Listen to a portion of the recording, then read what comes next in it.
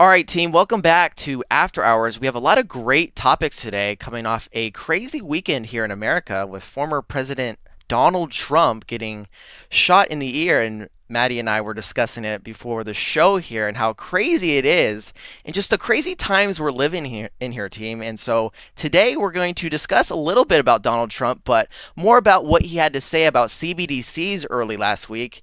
We're also going to discuss, are we on the brink of a bull run? A lot of indicators showing us that we're about to do that blow off top. We're about to see $80,000 Bitcoin. And so we're going to get into that. Also, Algorand and Hedera evaluated by Sweden's central bank. Very interesting there. And all of these topics we will discuss here, team. But before we get going here, Bitcoin is just at an interesting price right now. I've seen people like Rect Capital make the argument we are 2 months away from this big blow off top, and we don't want to take things that have happened previously and shove it into a box of this year and being like, okay, we're going to see a blow off top in Bitcoin this September or this October, because things change. Black Swan events, various factors take place, and you just can't pinpoint it to 1 month or 1 day. And so this is why, team, you must be strategic right now, more strategic than any other point you've had to been right now. Because if you have a portfolio, a crypto portfolio, you're at an interesting predicament right now. If you were in the bear market, dollar cost averaging and setting limit orders and yada, yada, yada with us, doing all that fun stuff, you're feeling pretty great right now. Our portfolios are feeling pretty great, feeling at large right now, looking at my coin stats and looking at my altcoins, man. It feels very good right now. But we still have to allocate to our crypto portfolio at these prices. This isn't we're not at a point yet where it's like, oh, it's time for me to take my foot off the gas. No, you still need to be on point right now. But Maddie, it's very important here. We're not like giving the message to the team here that you need to be in over your head right now. I see many people that look at this opportunity and they see this opportunity, but they jump like 10 toes in and start, reaching into their savings, their kids' college funds. And if you are in that predicament right now, you are taking the wrong steps, right?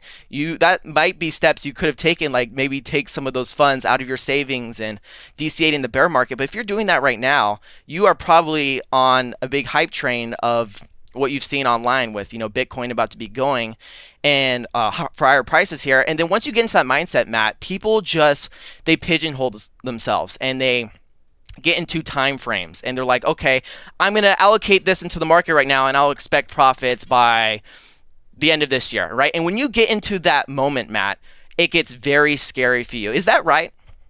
Yeah, so one of the things that we talk about in the consistent investor strategy, and it's the first thing that we talk about, and it's the thing I probably hammer on the most, is setting a budget for yourself and ensuring that that budget is not pulling from other, income revenue streams or, pulling from areas of your life that are required to, ensure that you have a comfortable life, right? And that means not pulling from your emergency savings. That means, making sure that there's your investment monies that are meant for high volatility, high risk investments. Now, again, high risk doesn't mean that I think these are going to zero, but there's a lot of volatility. And like you said, we can't promise timelines. We can't promise ourselves it's all going to happen by this day, by this time. As we've seen, there's so many exterior forces that can wreck your timelines, and we don't want that to happen to us, right? So step one just involves with no matter where you are in the market, still setting a budget for yourself and sticking with that budget. And guess what? If you say this time around, I only got 6 months or 8 months or 9 months to engage in the bull run, and I wish I had done it the whole time, right? That's okay. You can still take that mindset, but take it into this next bear market with you and go, okay, man, I didn't do it great this time, but I'm not going to deviate from a budget that is good for me just to overcompensate for my lack of involvement previously. Just be okay with the amount of time and the opportunity that's in front of you. Invest what you can genuinely afford to invest in high volatility assets, and then refocus up in this next bear market, right? Be excited about the bear market. Be excited about having that time after this next bull run to reaccumulate, all right? Maddie, that's some real wisdom right there, and I hope you guys take that to heart and act upon it, and if you are just getting into the market right now, you need to be more strategic than ever, all right? And that's why you need to be a part of Crypto Charge. Team, we are from Crypto Charge, cryptocharge.com. You can join us over there on the platform, shows, tools, etc. We got the community in Discord where I peeped this morning and we saw our boy Dan Habib. He told me last week, he's like, I'm going to see Powell what was it, this weekend? Was it today, Matt? That's today, yeah. He's out there shaking hands with Powell today. Yep, and we've been, Dan is the macro guy, and so he's been critical of Powell, and it's just funny seeing a picture of them two together, and that is our home base guy. Dan is our home base crypto charge guy. So team, if you need to be in a community, if you need crypto insights, if you need macro insights, when we talk about, things that are going on right now, we'll get into it in a second with just the macro environment, it is being primed for good crypto prices. It's priming us for the ability to see higher asset prices, risk on asset prices. And so we talk about that all over their team. So become a member, click in the pin link. There's a link. You could take it directly to our site, sign up there, use code YouTube, and do a free trial there and join us and become wicked smart. But let's get into it, Maddie, and I just want to kick this off with a question for you because we started this episode off just talking briefly about the mindset things, but let's get into where we are currently at right now. I feel like we start the show a lot with this, but we're in a very interesting moment right now. I don't feel like if we were in this moment, we'd be talking about like asset purchasing right now. But a lot of these things comes down to mindset. You must control your emotions right now. And if you're not controlling your emotions, you will do stupid things. So Maddie, let's identify where we're at right now. Let's talk about, just about overall Bitcoin crypto right now. The Bitcoin FUD is pretty much over. Mt. Gox and Germany selling Bitcoin, that's all over. Everyone, that's been wiped away this past week. Nobody's talking about it anymore. And equities are ramping higher, and we got Fed members like Austin Goolsbee, Mary Daly basically signaling that we're going to see Fed rate cuts on September 18th, potentially maybe on July 31st, but not very likely. Maddie, and also too, I had this written down here, spot ETS pending for, could be launched any day now. So we have all these things stacking up here, Matt. Are we on the brink of the bull run? I mean, it sure feels like it, doesn't it? We have a lot of the signs coming together here. And again, it almost feels like this literary cheat sometimes when we get to these moments in history, because, you look at all the manipulation that happens in the market, you look at all the craziness in the bear market. And then, as we get into this election season, which we talked about a lot, we've been in this aggressive QT model for the last 2 years, essentially. That might be coming to an end with some of the data that we've gotten with inflation coming down. One of the big components of there being the shelter component, that coming down quite significantly. Jobs reports not looking as good as they're supposed to, right? So we might be getting those cuts in conjunction with an election season. So, it really does feel sometimes we're living a little bit of a simulation, but nonetheless, you had the S&P and the NASDAQ both strike their 1.618 extensions. So that's going from the macro crashing structures there, and they're teetering with them right now, guys. So both of them are just teetering and within price discovery at these 1.618. We also had the Dow Jones breakout again today, new all-time highs. We had a beautiful flagging structure we've been tracking on the daily charts here, as well as the 2 and 3 day charts.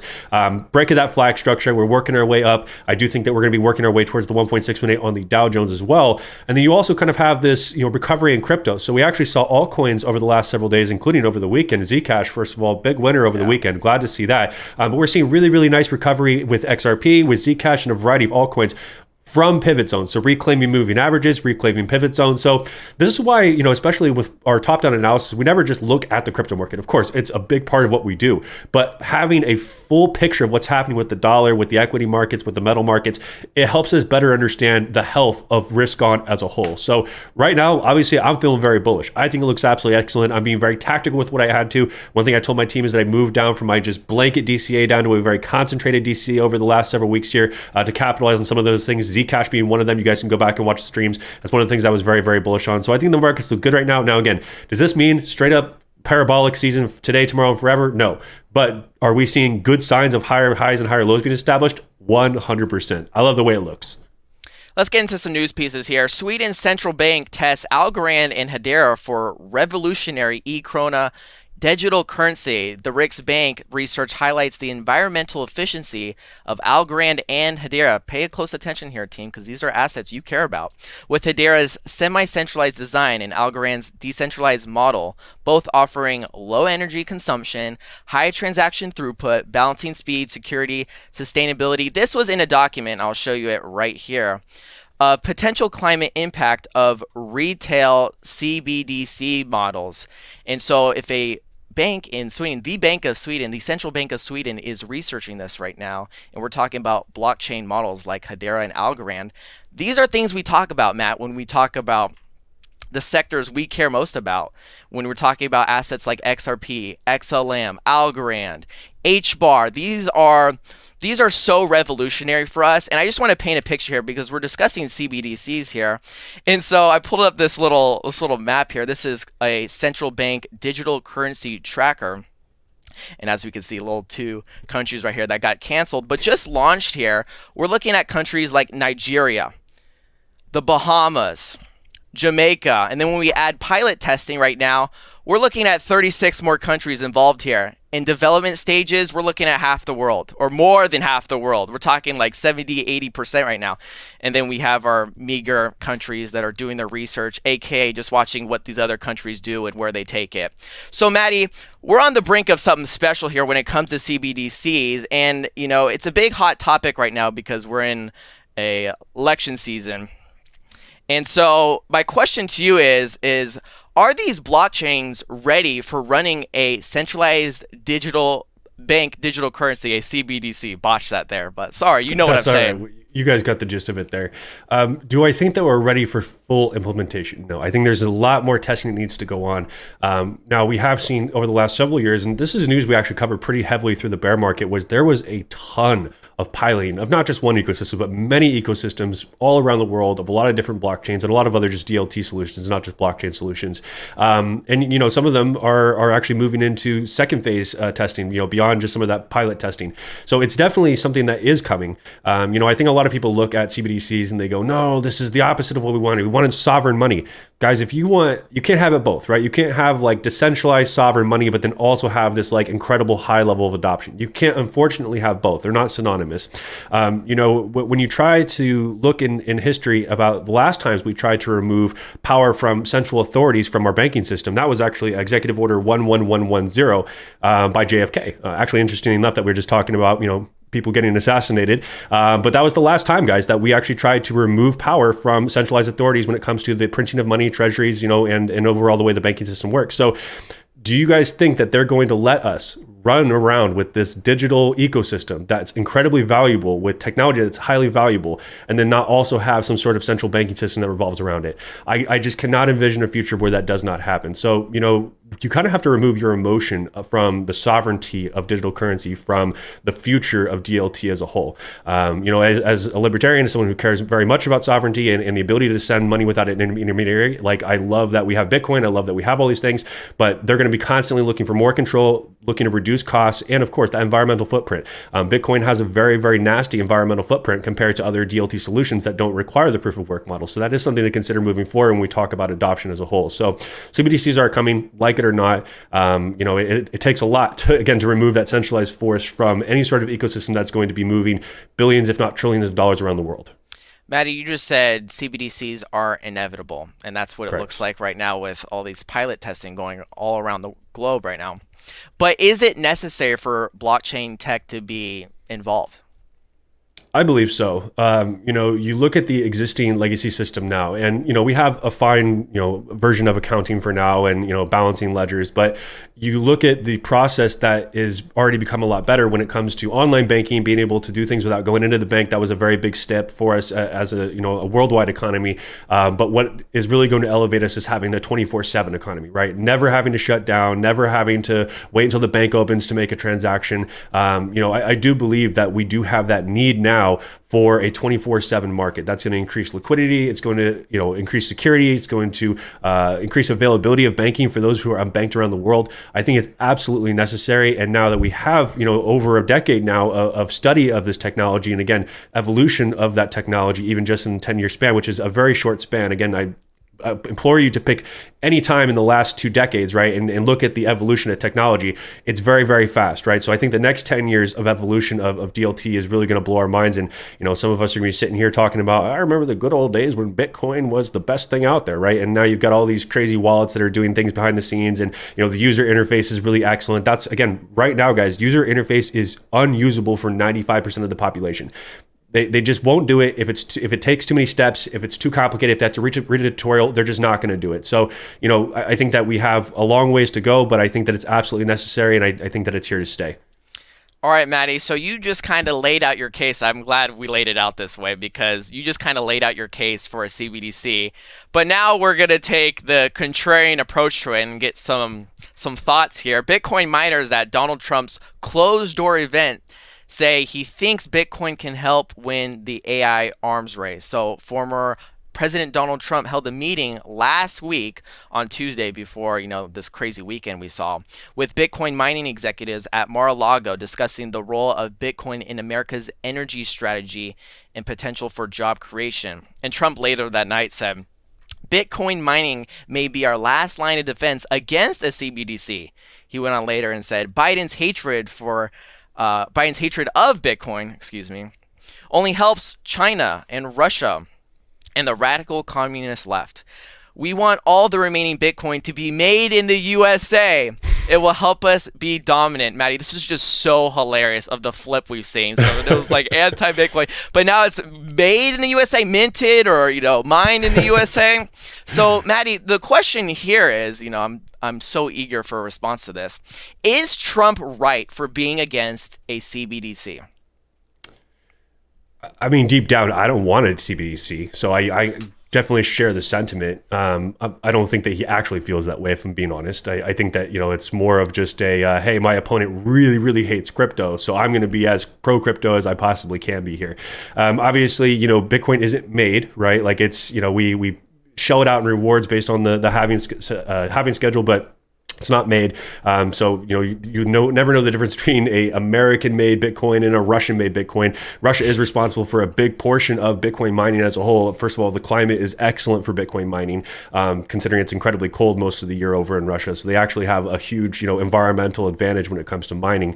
So I think that a CBDC definitely is going to take away some of the decentralization that we hold very near dear to our hearts here in the space right now.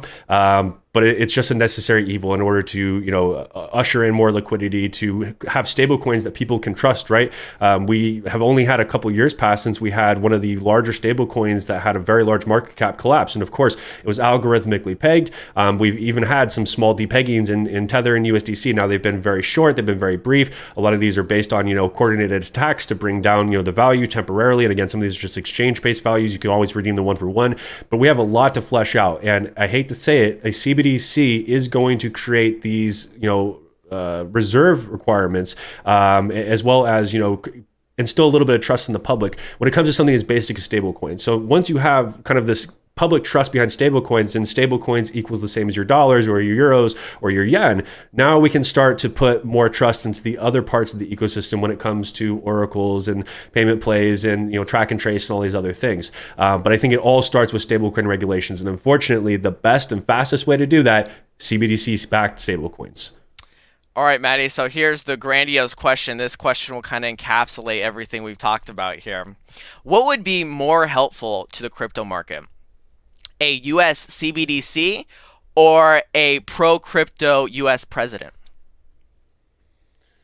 Well, we always have to remember, guys, that the president only represents one portion of our, lawmaking process, right? So even if a single individual or president is incredibly bullish on a very big idea, you still need Congress to be behind that, right? So it does require two parts here. So I'm going to actually say that probably a US CBDC would propel this space forward faster than a singular president who is pro-crypto, no matter how pro-crypto they are. Because again, this also comes down to regulation in the space. It legitimizes the space. That would legitimize the space far faster than someone who's just very bullish or very pro Bitcoin or DLT or blockchain or whatever subset of words we want to use there.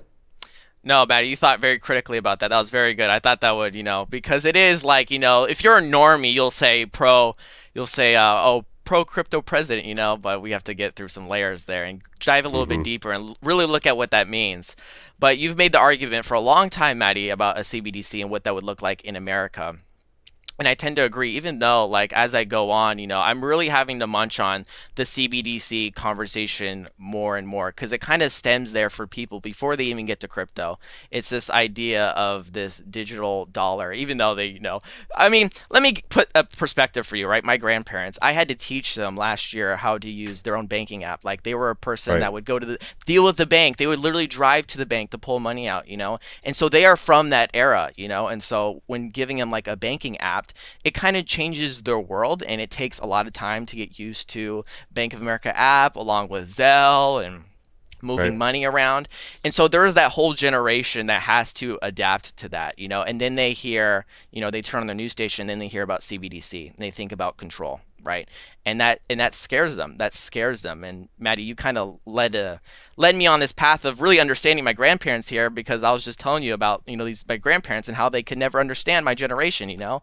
But you Right. gave me perspective about the era in which they came from. And so when I talk to him about the era he came from, it makes a lot of sense, you know. Dirt poor, struggling, didn't trust anyone, you know, and so it makes a lot of sense. So when looking at where this goes from here, Matt, we don't know where this road leads for us, right? But all I know is, like, you know, either a CBDC or a pro crypto president is kind of towards the direction of what we want, right? This is a direction that I'm pretty excited about, because there's nothing standing in the face no longer of people at the front like talking down to Bitcoin, unless you're, you know, not JP Morgan, but, you know, Jamie Dimon. You know, Jamie Dimon's the only one. But you see Larry Fink this morning, you know, CEO of BlackRock, you know, big upping Bitcoin. So it's like, you know, all these big billionaires and CEOs of big companies and like all these people are now pro Bitcoin and pro crypto. And now when we look at, you know, the political race here, we got politicians, JFK and Donald Trump, and then, you know, Biden picking up the scraps on what he needs to say about crypto and Bitcoin. And so, like, we have everything leading in this direction right now. And now all stars align to a bull run here soon, Maddie. So I'm very excited, team. Don't miss out. That is all we have for today. If you got something valuable here, make sure you leave a like. The Ask Maddie show will be this Wednesday at 2:30 p.m. Pacific. We will see you then. So bye, team.